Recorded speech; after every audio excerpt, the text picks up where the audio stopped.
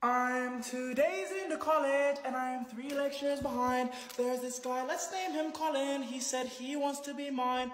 But it doesn't really sit with me quite right, cause he doesn't really like the things I like. And I keep accidentally locking myself out of my dorm in the middle of the night. I wake up kinda wired and I wake up kinda cold, and I wake up kinda tired, but I'll just sleep in when I'm old.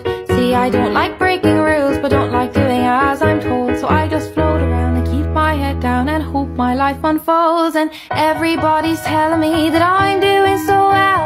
I try to trust them honestly, I find it hard to tell if I need work or I need rest. I try my best, I try my best to tell myself, I say out loud, it's fine, I'll figure it all out.